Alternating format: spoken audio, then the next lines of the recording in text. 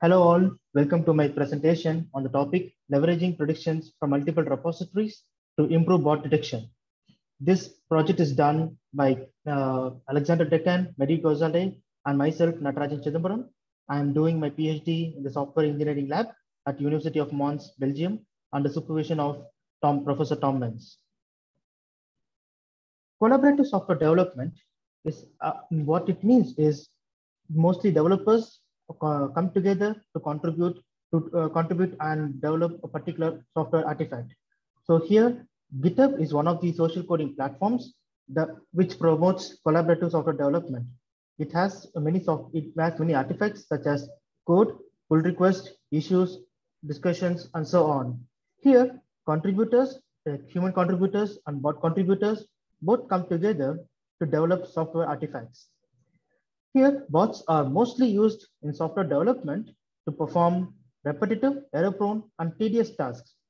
Tedious tasks means like it requires a lot of manual work, which can be automated. So bots can do these jobs.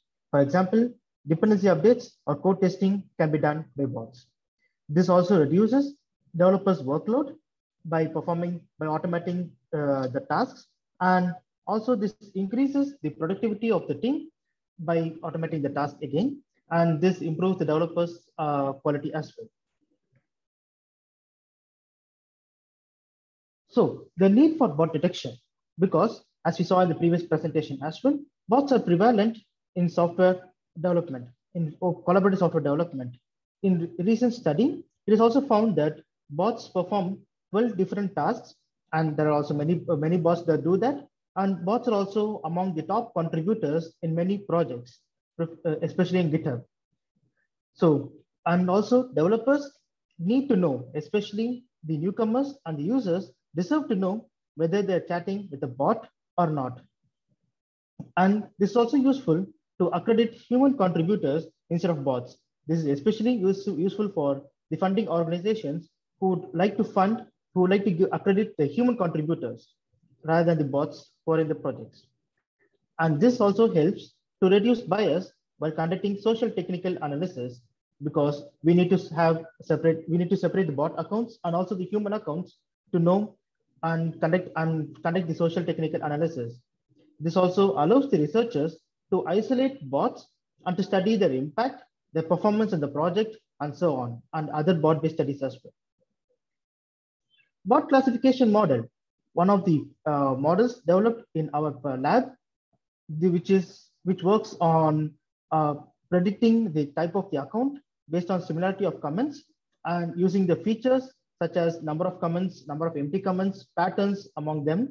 And this model is trained and validated on 5,000 GitHub accounts, which has 527 bots among them. This model also achieved a precision of 0.94, recall of 0.91, and F1 score of 0.92 for identifying the bots, and 0.99 in all the three measures for identifying the human accounts. This particular model is named Bodega, which we have as bot identification tool, which gets the GitHub repository usernames and the repository name, the API key for querying, and the other parameters.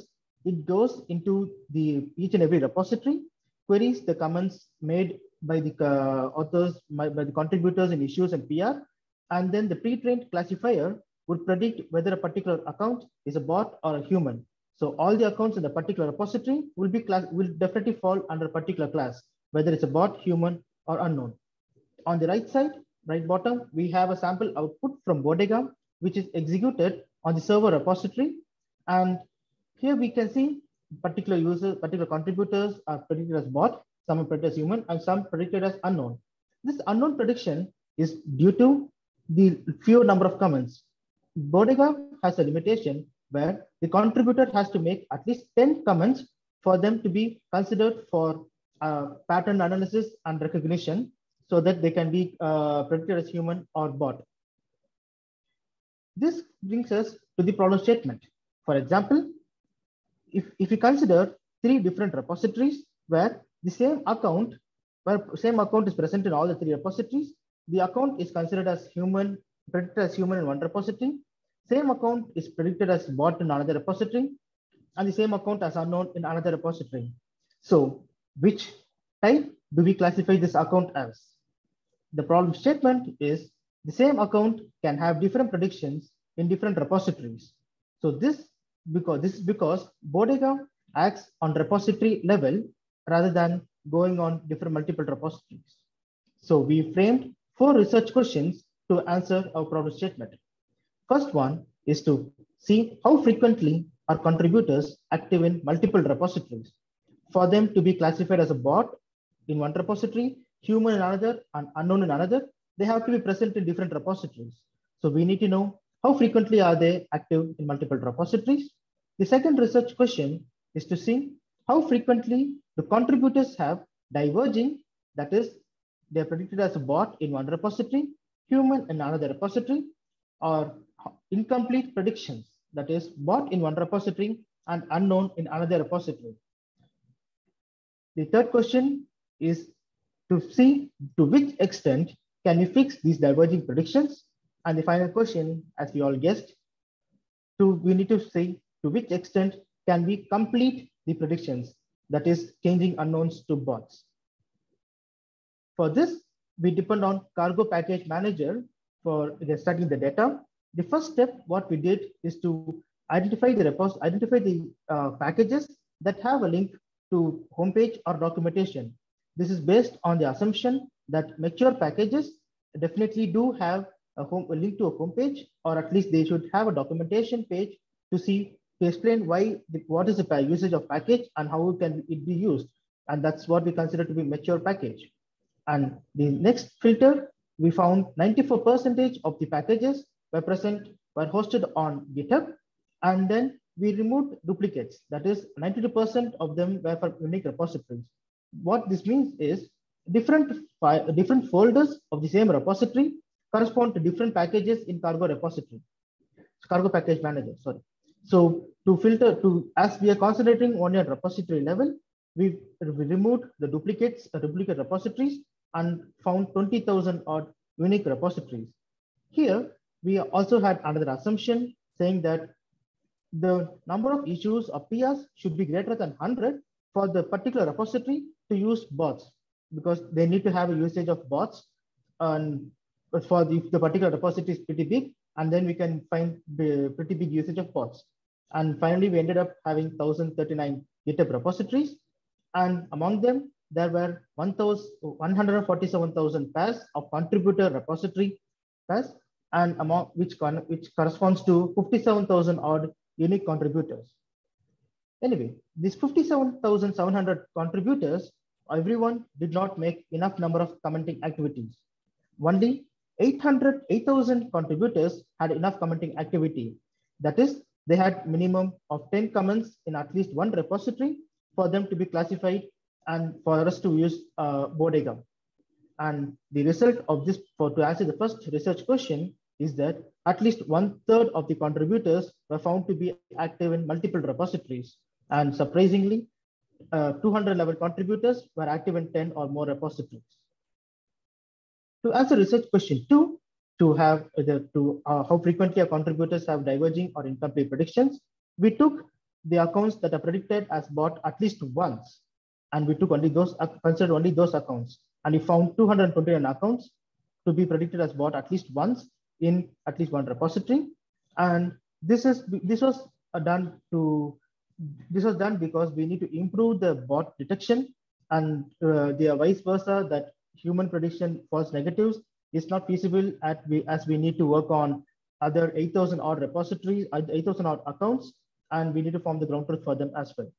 From this, we found the ground truth, and we found around 54 humans and 6 bots have diverging predictions. That is, 54 humans were predicted as bot in another repository, and 6 bots were also predicted as human in another repository, and 36 humans and 27 bots had incomplete predictions. That is, they were predicted as bot or unknown, but never as human. To answer our third question, that is, how to which extent can we fix the diverging predictions, we distributed the points on a chart where number of bot predictions can be on the y-axis and number of human predictions on the x-axis. The orange triangles are true human, that is from the ground truth, and the blue ones are the true bots. On applying Bodega, we had a precision of 92.2, recall of 96.8, and F1 score of 94.4 when comparing the performance of Bodega with the ground truth and its prediction as well. To fix the diverging predictions, we depend on a very naive classifier, that is wisdom of the crowd principle. In short, it's OP. So wisdom of crowd principle is nothing but we allot a particular type of the contributor to be the type of contributor corresponds to the type in which it is majorly classified as.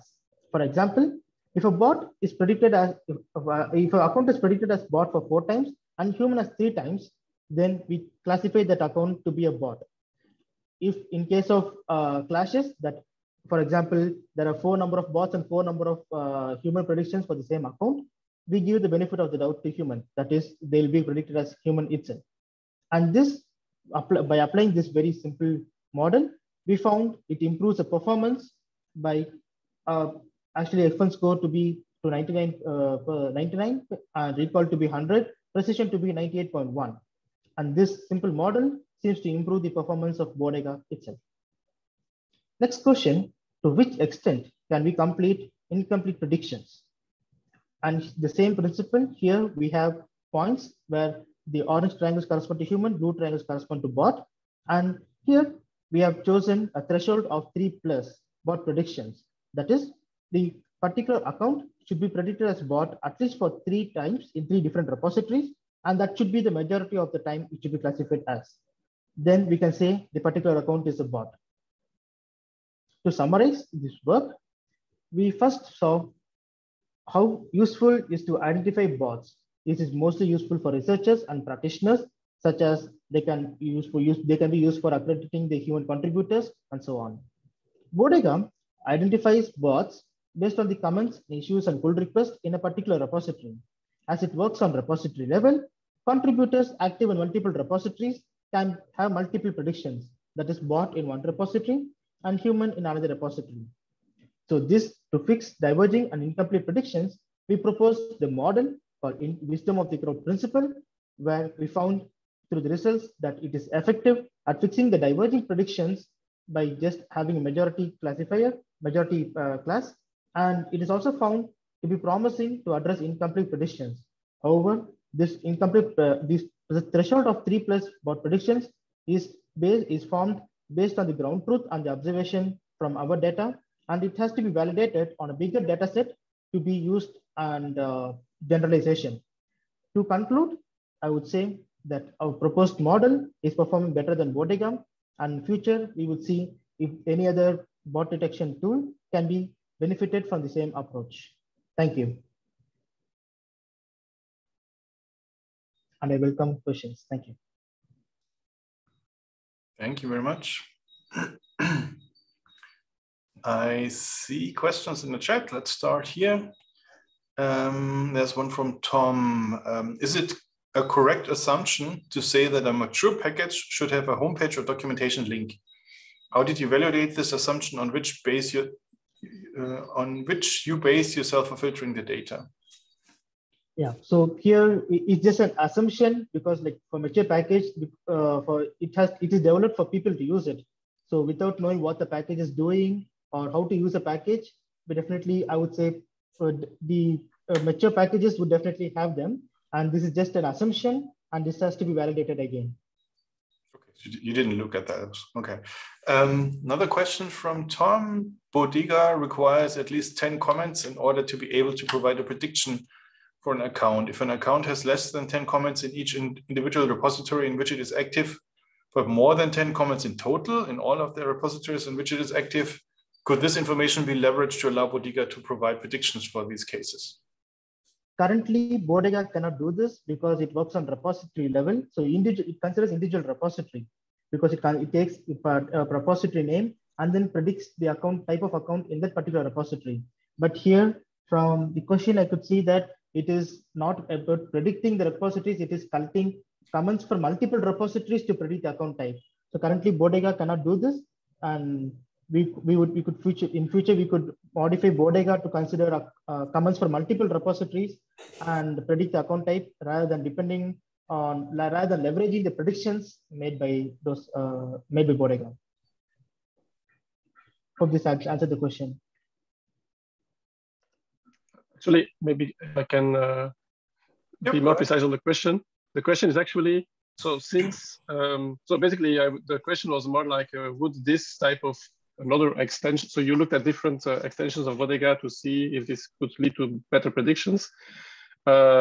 So my question is actually like a proposal for a new extension, but I don't know if it will be a good one in the sense that since, well, on the one hand, you might have like an account could be predicted differently in different repositories.